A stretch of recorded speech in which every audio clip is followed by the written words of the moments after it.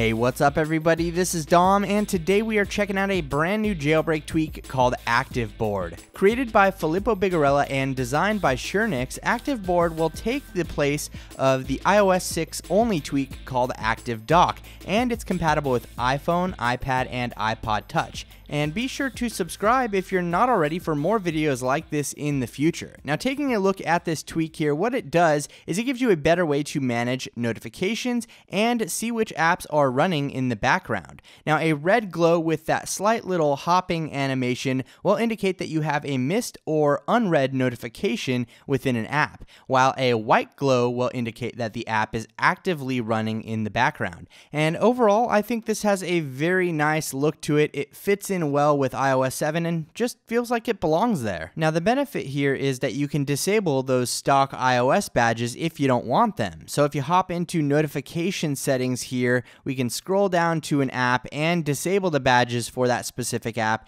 and just be left with that nice, beautiful pulsating glow that almost makes it feel like the app is breathing. It really brings life to the Springboard and also carries over into the app switcher as well. So like I said, you have that red pulsating glow with the bounce for apps that have unread or missed notifications, and a white glow for any apps that happen to be actively running in the background. So it kind of gives you an easy way to keep tabs on what you might have open still or what you might want to close, things like that. But it is a very beautiful tweak. It was done very well, and the best part is if you've previously purchased ActiveDock, this is going to be free. Otherwise, you can pick up ActiveBoard in Cydia's Big Boss repo for $1.99.